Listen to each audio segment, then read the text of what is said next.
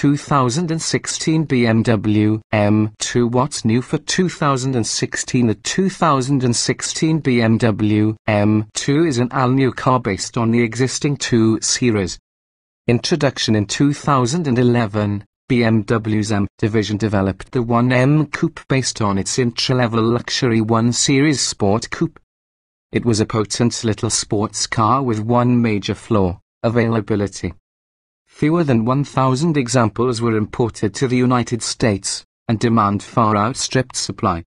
In 2014, BMW redesigned the 1 Series and renamed it the 2 Series. Now, 2 years later, we have the 2016 BMW M2.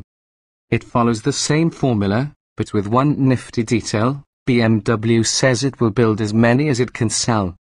Not to be confused with the M235i, a high-performing 2 Series in its own right. The M2 is a proper M car. Among a host of changes, the M2 has been widened by 3.2 inches to accommodate fatter tires, power output has been increased by 14%, and the suspension has been reworked with a narrower focus on performance. The end result: it's a riot to drive. Compared to BMW's current generation M4 Coupe, the M2 is more responsive to driver inputs, but it stops well short of being overly sensitive. On a racetrack, novice drivers will find it fun and forgiving, making for a good sports car to develop their skills on, while more seasoned racers will appreciate the car's balance and its potential as a dedicated track vehicle. Anyone, however, could identify the M2 as a relative bargain, as it undercuts the M4's new price by $10,000. On-road comfort isn't as good as it is in the M4, though, which might be one reason to step up to the pricier model. In the M2's price range, the new Ford Shelby GT350 boasts plenty of racetrack cred and 526 horses to back it up, though it does lack some of the polish and luxury refinement found in the M2. Mercedes-AMG Class 45 spits out 375 horsepower through its turbo 4-cylinder engine and standard all-wheel drive, but it's not as engaging to drive. You might also consider the related M235i, since it provides plenty of performance for even less coin. Overall, though, we think the 2016 BMW M2 would be an excellent addition to any fledgling racer's garage. Body styles, trim levels, and options. The 2016 BMW M2 is a 4-passenger, 2-door coupe that comes in a single, well-equipped trim level.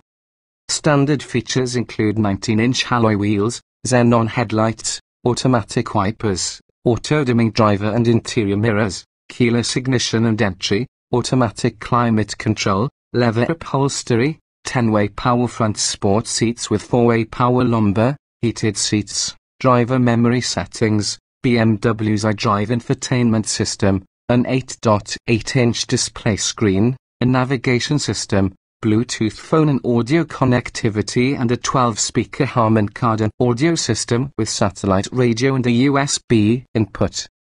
The optional executive package adds a heated steering wheel, a rear-view camera, rear parking sensors, automatic high-beam headlight control, frontal collision warning and mitigation, and a lane departure warning system. Powertrains and performance. Powering the 2016 BMW M2 is a turbocharged 3.0-litre inline six-cylinder engine that produces 365 horsepower and 343 pound-feet of torque. Sending power to the rear wheels is a standard 6-speed manual transmission that includes an automatic rev matching feature for downshifts. Alternately, you can choose the 7-speed automated manual transmission DCT. BMW estimates the M2 will reach 60 miles per hour in 4.1 seconds with the DCT, a few tenths of a second slower with the manual. The EPA estimates fuel economy at 21 miles per gallon combined 18 city 26 highway for the manual and 23 miles per gallon combined 20 city 27 highway for the DCT. Safety. Standard M2 safety features include anti-lock brakes, traction and stability control, side airbags for the front seats and full-length side curtain airbags. Optional equipment includes a rear view camera, a lane departure warning system, and frontal collision warning and mitigation with automatic braking.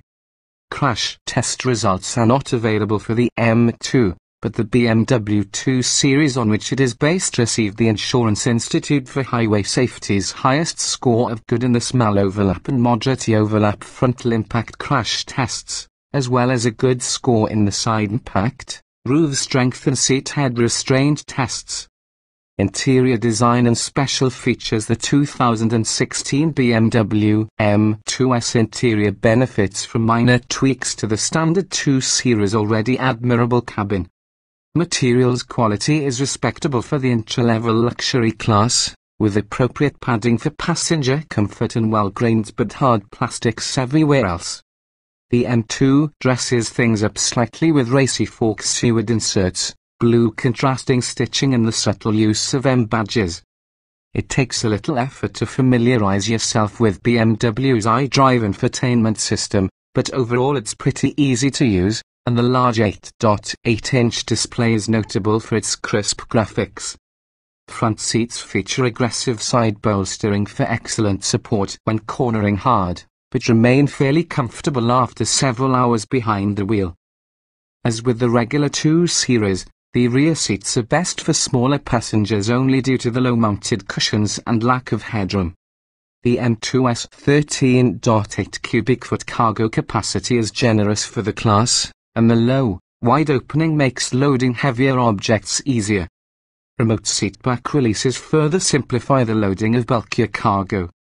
Interior storage is adequate, with moderately sized bins, pockets and cup holders. Driving impressions. As a more performance-focused car, the 2016 BMW M2 makes some sacrifices in everyday drivability. The suspension is rather stiff, and road noise is ever present and can be intrusive on coarse asphalt. Unlike on some other rival models, you can't get the M2 with an adaptive suspension. None of these drawbacks should deter the core M2 audience, though. There's a torrent of power from just off idle all the way to redline, and the transmission ratios are well spaced to keep that power on tap. The engine and exhaust emit a burly growl at idle that grows to a mechanical howl as revs climb.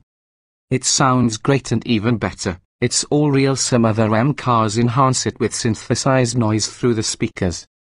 The manual transmission isn't the easiest to operate smoothly, but you can always go with a generally excellent DCT automated tranny. Handling is very responsive, yet forgiving when pushed to or just past the limit. It's an excellent car for drivers who want to sharpen their skills, and poses enough of a challenge for them to grow into it. Drivers of any skill level, however, will be able to appreciate how undeniably entertaining it is to drive on a racetrack or winding mountain pass.